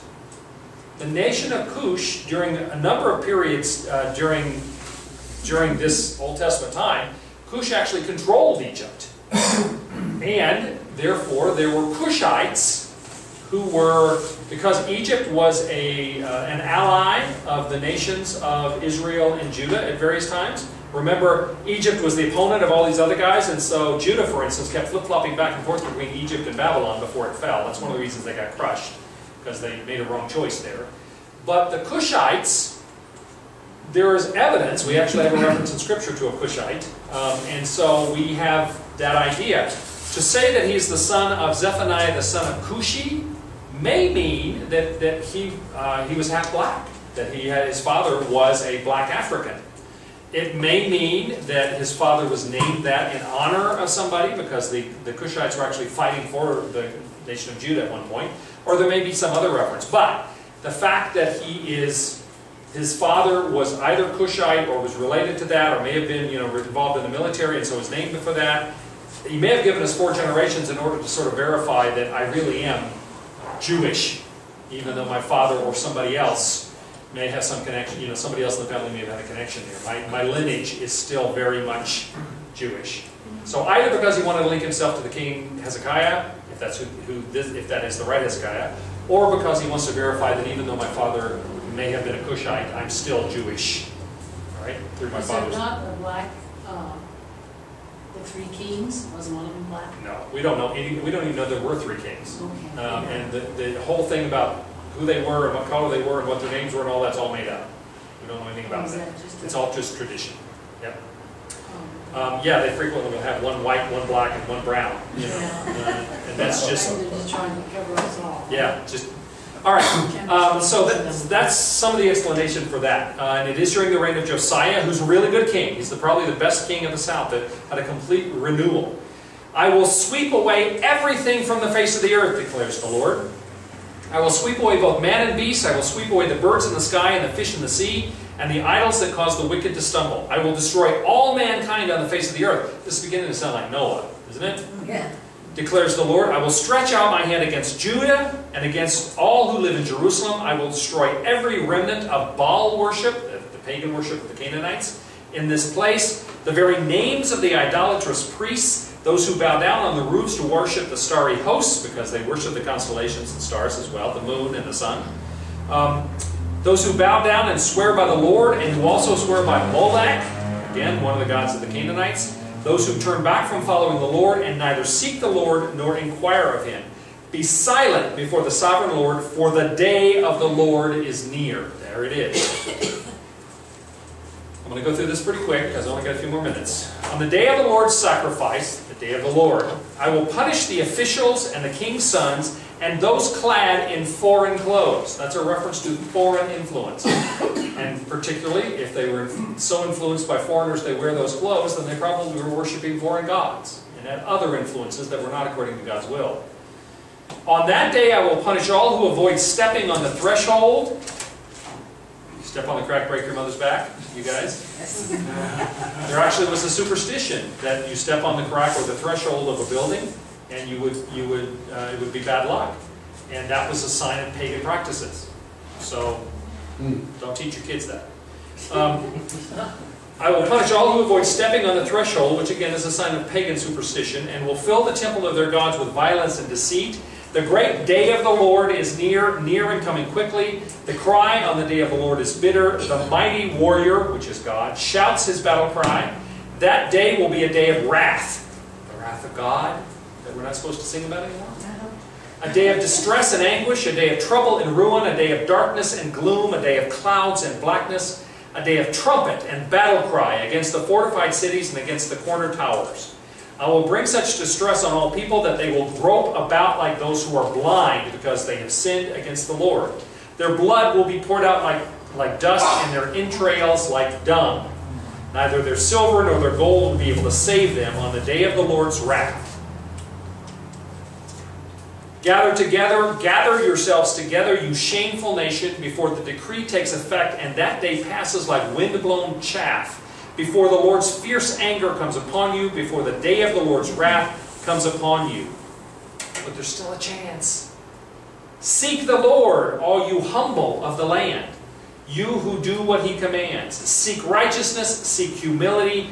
Perhaps you will be sheltered on the day of the Lord's anger. Then I will purify the lips of the peoples, that all of them may call on the name of the Lord and serve Him shoulder to shoulder. From beyond the rivers of Cush, all right, south of Egypt, in Africa, my worshippers, my scattered people will bring me offerings, all of the Jewish people to be called back together. On that day, you, Jerusalem, will not be put to shame for all the wrongs you've done to me, because I will remove you from your arrogant boasters. Never again will you be haughty on my holy hill, but I will leave within you the meek and humble. The remnant, there it is, that theology of the remnant. The remnant of Israel will trust in the name of the Lord. They will do no wrong, they will tell no lies, a deceitful tongue will not be found in their mouths. They will eat and lie down, and no one will make them afraid. Sing, daughter Zion, shout aloud, Israel. Here's the restoration. Be glad and rejoice with all your heart, daughter Jerusalem. The Lord has taken away your punishment. He has turned back your enemy. The Lord, the King of Israel, is with you. Never again will you fear any harm. On that day they will say to Jerusalem, do not fear, Zion. Do not let your hands hang limp. The Lord your God is with you, the mighty warrior who saves. He will take great delight in you. In His love, He will no longer rebuke you, but will rejoice over you with singing. The great restoration. But Zephaniah actually ends on a slightly different note. This is the last passage. At that time, the day of the Lord, when judgment comes, but then God restores, I will deal with all who oppressed you. I will rescue the lame. I will gather the exiles. I will give them praise and honor in every land where they suffered shame. At that time, I will gather you. At that time, I will bring you home. This is the great ingathering of the Jewish people. I will give you honor and praise among all the peoples of the earth when I restore your fortunes before your very eyes, says the Lord. So at the same time that He's gathering the remnant of the people of God who worship Him and are true to Him, He also will deal with all those who oppress them. He will not let that go past. Any questions about any of that? I'm only 2.5 minutes over. I got one question. Yeah. The city of Nineveh, the capital of Babylon, or Assyrians, that was laid to waste, and then it disappeared, did it? And when did they finally find it? Well, they 19th century, they uncovered parts of it. There are parts of it that have never been uncovered, I don't think. There's a famous ziggurat near Nineveh that they uncovered, and there's other parts. I mean, they found some of the ruins of some of the temples. That's where some of the British stole stuff from every country through that part of the world. And it's in the British Museum. So it was in the 19th century when archaeology was really getting underway in the beginning. But they're still doing work there, in that area. And they're still finding stuff all the time. Thank you, folks.